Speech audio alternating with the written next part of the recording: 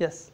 Do we have a very real example of quantum harmonic oscillator? Like for the classical one, we can imagine some picture. For this one, what does it look like? Yeah, I think I mentioned this before. So the reason we spend so much time with oscillators is that almost any stable equilibrium can be approximated as a harmonic oscillator. Almost any stable equilibrium. Let me show you what I mean. So let me just draw up an arbitrary potential. I mean truly arbitrary. So some kind of smooth potential energy curve that looks, I don't know. Let me just draw one that looks like this. Just an arbitrary potential, something like this, right? And if so this is a potential energy as a function of position, and if a particle were to start out here, then it would just roll down into infinity here. All right, so let's find some stable equilibrium, positions for a stable equilibrium. So there are equilibriums. This is an equilibrium point. This is an equilibrium point. This is equilibrium. This is another equilibrium, right? So this is an unstable equilibrium because if a particle is exactly at this position, it will feel zero force, but it moves a little bit either way, it will roll away either way.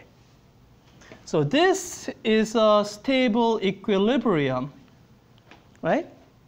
So at stable equilibrium, these are some of the features that you can say. One of the features you can say is that first derivative of the potential function is zero, right? Net force has to be zero. And second derivative of the potential function has to be positive. Because if it's negative, then it would be unstable equilibrium. So imagine, so taking this potential.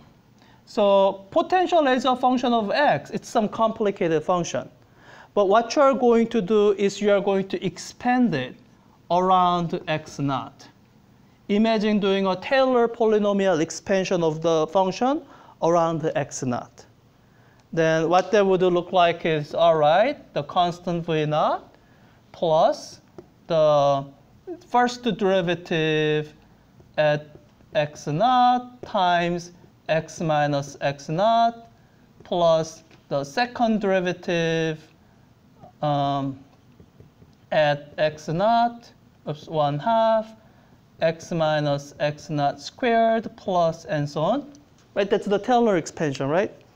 So this is constant. It doesn't really affect anything. This is zero because of this property we talked about, right? Here, for this value here, you get a positive number. You can call that positive number k. So this is the very first non-vanishing term. Using that to approximate this potential, you get your approximate value of potential around x naught is approximately v naught plus 1/2 k x minus x naught squared. Simple harmonic oscillator. So it's a universal. Almost anything that's bound into a stable configuration, you can come up with a form where it's represented like a simple harmonic oscillator. Some of the more common ones would be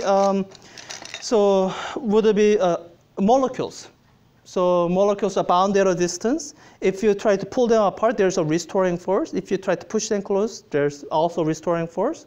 So molecules have a vibrating mode.